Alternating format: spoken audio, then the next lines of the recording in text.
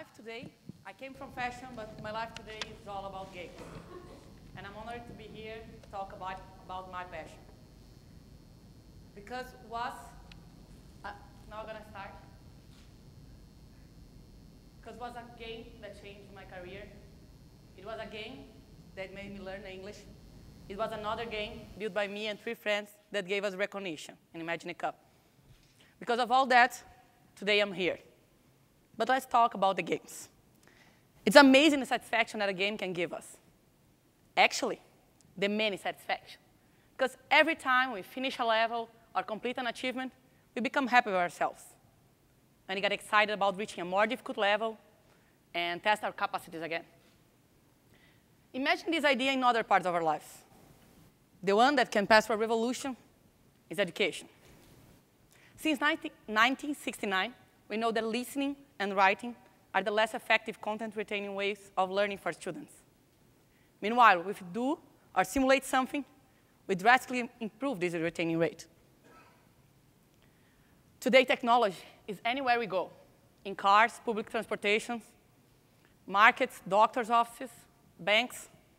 For the young people, there's even more stimuli, such as computers, video games, MP3 players. And these technologies that surround us can and should be part of school routine.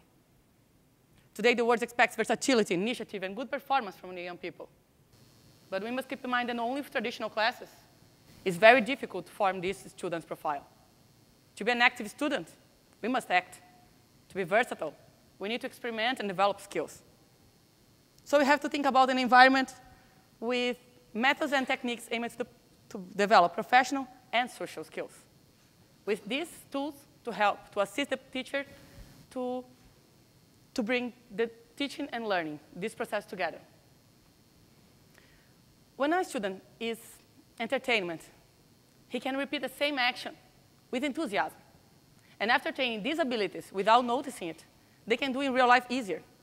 For example, in a game like this, we could have learned engineer, math, or physics if we have to prepare our car to win before the race.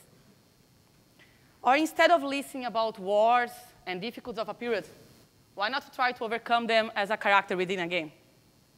Disappointments that have occurred in history could turn into simulation to teach us to not repeat the old mistakes.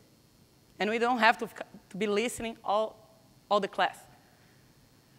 To play as a demigod and face the divinities that we heard about in history of Greece did make a lot of people take interest in mythology. And for those more curious, a name or an item that appears on the game is the reason to make a search on the internet and understand more and know more about this content. The Wikipedia of World of Warcraft, this game, is one of the largest in the world, with each item, name, or creature properly registered. Why not put relevant content in between this? So games can be applied as the other media to educational contests, with the teacher leading the skills to be after redo it on other parts of life. But then, why to try to make games? Because I know it's not easy if you have these other media. But in an entertainment environment like the game, we don't need to show the kids how to do things. They can discover by themselves through the feedback. And if they make any mistakes, they may try again. Because in games we can get mistakes. For example, in this part of that Gavin said about we are working with medicine. You can make mistakes on a game, not in real life. So you can train and can try again. And another unique point of the game is that the game itself can provide tools for the teacher to have an overview of the development of the students. So depending on the interest and how it's programmed, the game can show which questions have more wrong answers, what are the mistakes, and what students have made them. Our company is working on this tool to be used in conjunction with the game, where it shows what the students have done and blends, and the students doesn't feel that.